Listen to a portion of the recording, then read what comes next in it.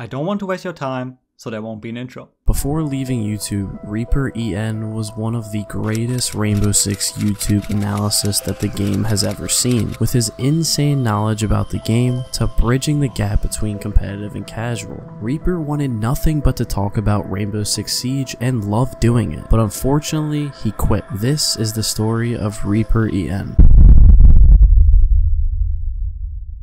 Reaper created his channel on November 15th, 2012, but did not post his first video until 5 years later on December 23rd, 2017, which was titled Every Strong Mirror Spot on 9 Ranked/ESL Maps. In this video, he would show a tutorial on every good mirror spot on every ranked/competitive map in the game. Even from the first video on his channel, you could tell he knew what he was talking about. Siege is a game where knowledge is key to winning, and having someone give you that knowledge is extremely helpful, especially an ex-head coach for a pro league team. Reaper started his competitive career as a player, playing on multiple tier 3 teams trying to make it to Challenger League, which is the league before Pro League, kinda like the minor leagues, and he competed from 2017 to 2018. During this time, he was also posting on YouTube for fun, with his Pro League analysis videos doing the best on the channel. But why was this? Because no one else on YouTube was doing this. This was a perfect way for Reaper to show off how a competitive player thinks. How his videos were set up, they were perfect for new players to understand, and they could use the things he was saying and showing in the game for themselves. He had the experience to make the videos, and it was definitely his own kind of videos. Being original on YouTube is a huge key for success, and Reaper was definitely very good at being original. No one else would put the time in and watch all the games that he would watch and analyze them. In late 2018, Reaper would make his Pro League debut as an analyst for Market Esports, which would then later be picked up by the org Secret. This role he would excel in, later switching teams in the off-season to Rogue, and would become their head coach. Meanwhile, he was still posting on YouTube and eventually quit the Pro League scene to focus on his YouTube and schooling. This, I imagine, was a tough decision for Reaper, because he worked so hard to get to where he was, and finally was the head coach of a tier 1 team, just to leave it all behind and take a chance on his YouTube career, which ended up paying off. Reaper quickly became known in the community for his Pro League analysis videos, with his first taste of virality with his video breaking down SSG's 100% win rate defense on Church/Armory, which thoroughly explained SSG's defense and broke it down so it was digestible for all skill ratings. That is what Reaper did that no one else did as well, was explain things so even casuals could understand what he was saying. Also, he would bring attention to things that a lot of people either did not care enough to find or just would not put the time in to find. Like this video, new meta changing ways of keeping CC wall on Clubhouse closed. Reaper is basically the guy you didn't know you needed until he's gone. I am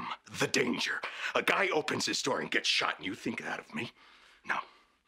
I am the one who knocks. Reaper has helped thousands of people get better at Siege, which is exactly why he was loved. At this point in time, Reaper was in full swing of producing videos and was a full-time YouTuber. There are a couple things which led Reaper to quit YouTube, and it's a harsh reality that a lot of YouTubers face. If you grow with a game, you die with it too. Reaper, late into making videos, started to force himself to make videos. Most YouTubers, even though they don't like to admit it, always are looking at analytics. If you grow with the popularity of a game and the game dies, so does your channel. Even though Siege as a game hasn't necessarily died, it's definitely had its rough patches in the past. Even though Reaper was still technically growing, it wasn't like the growth he experienced at the start of his YouTube journey. Siege was becoming stale, especially with new content releasing every 3 months. It was hard to be creative and come up with good video ideas. A lot of Siege YouTubers were experiencing a loss in views, and this was the final straw for Reaper, releasing his last ever YouTube video. In it, he would talk about the struggles he's had and how he lost the passion for making content. Alright, you guys know me, I'm gonna keep this short.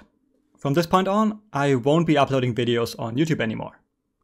As for why, well, basically, I just haven't really enjoyed my work for the past 6 months. I had to force myself to make videos. And looking at the views, likes and subs that I got, you guys didn't really seem to enjoy them either. It's honestly quite sad because he was bringing something fresh and new to the community and something that is hard to replicate. Also, in the video, he talked about how he would be streaming from time to time, but still looking at his Twitch, he has not streamed in 2 years. The only thing that he is somewhat active on is Twitter, and had this to say about his streaming. If you remember what I talked about in my last YouTube video, then you know that this was pretty much inevitable. For a while now, I felt that my streams didn't really offer much insight anymore, but more importantly, I just haven't really enjoyed watching Rainbow for the past few months. It's not like I hate streaming or Rainbow, but it has always been important to me that the content I make is at the highest possible level, and currently I can't guarantee that, so I would rather not stream. That being said, I thoroughly enjoyed my time in the Rainbow community, and even though I never quite accomplished my goals, I'm still proud of what I did for the past few years. Thank you to all my former teammates and everyone who supported me. Reaper EN has left a mark on this community that will never be forgotten, and if you ever want to come back, you are always welcome.